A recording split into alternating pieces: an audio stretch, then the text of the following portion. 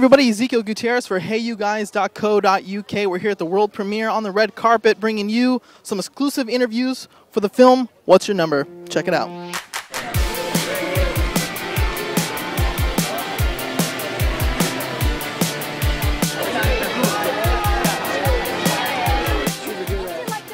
Good. We're here with Heather Burns, the always reliable, always funny Heather Burns. Thank you for talking with us. Thank you. So tell us a little bit about your character and how she fits in the film. Well, I play Eileen. I'm one of the bridesmaids. In the film, Anna's character is the maid of honor at her little sister's wedding, and she's very depressed about that. And we're an old group of friends, and I'm sort of the intellectual one in the group. I guess you would describe it that way. That's how it was written in the show notes. You're the intellectual. Well, I just know all facts, right. You know, a lot of facts. So you've been on some pretty memorable film sets. How does this one relate? Oh, it was great.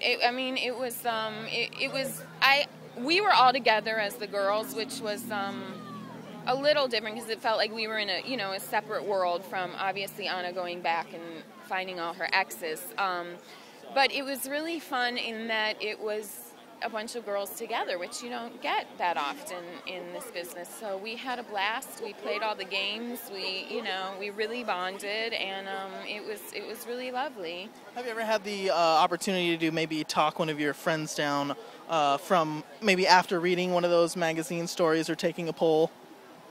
Yes. I tend to be the psychiatrist of my friends. You're getting ready to be on Bored to Death on TV. How do you prepare differently between film projects and TV projects? Well, Bored to Death is shot so much like a film that it almost feels like we're doing a film. So it's very similar. So it doesn't feel that much different. And what's your role on the film? Who will you be in the TV show? Who will you be playing? I play Zach Galifianakis. I play Zach Galifianakis' girlfriend on this show. Yes. All right, thank you so much for talking to us. I appreciate it. Thank you. So we're here with Kate Simpson. She plays one of the characters in What's Your Number? Tell us a little bit about your character and how she relates to the film. I'm one of the bridesmaids at the wedding, the big wedding. And my character is a little bit the naive. You know, she got married very young. She's a little slow on the uptake. That's where she plays her part.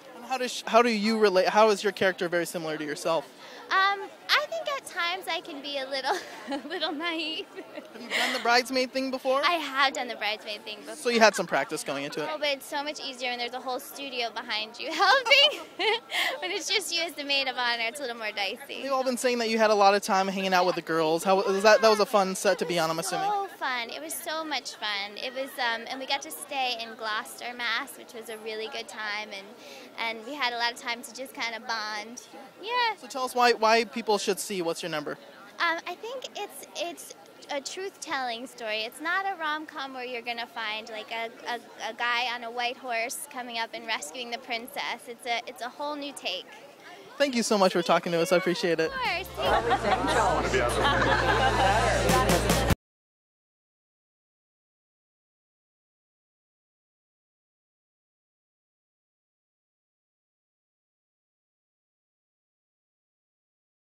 Gabrielle, Alan, and Jennifer Crittenden. You guys have been working together for so long on TV.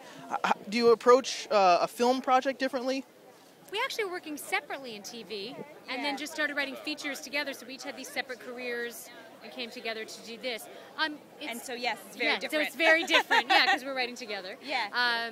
But it worked so well together, it felt like the transition was very smooth. I mean, I think we work really nicely together, and we're on the same page about most things, and we have the same sense of humor, thankfully. It's a great transition, because in TV you work with a lot of writers, and there's a lot of collaboration, and then in features, I imagine when you don't have a partner, it's pretty solitary, and I don't think I would want to do that alone, and so it's so great to have a partner. Absolutely.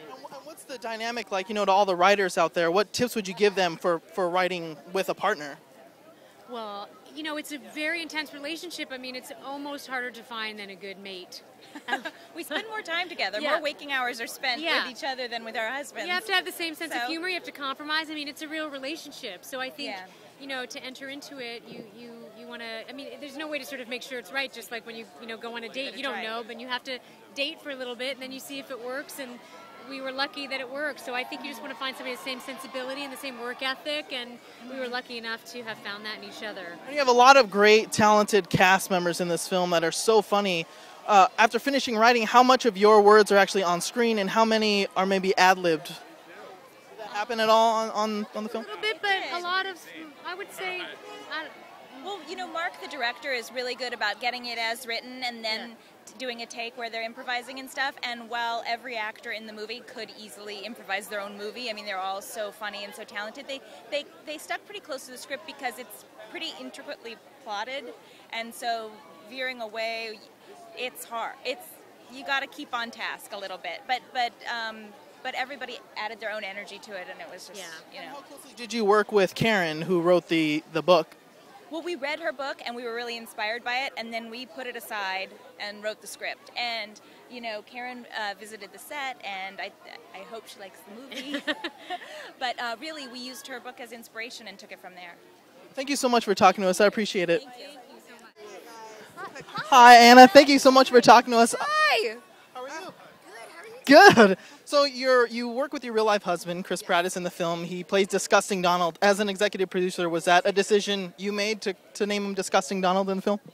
No, I didn't come up with that name. That was our writers, and I wouldn't have probably called him Disgusting Donald. But that's the character that he plays, and he is hilarious.